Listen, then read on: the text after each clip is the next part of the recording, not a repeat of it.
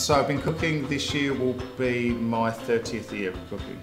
Still very passionate about what I do because I believe in making a product that's real and true. The bakery was built between 1886 and 1892 by the Turner brothers. They came from Scarborough in England, approximately 1884. The oven's been here approximately 122 years. Being a chef, it is very hard and challenging to be innovative and different, but I think using the past and also using modern techniques and putting them together is the way that I like to do things. I want to share what I have here. It's not for me to keep to myself.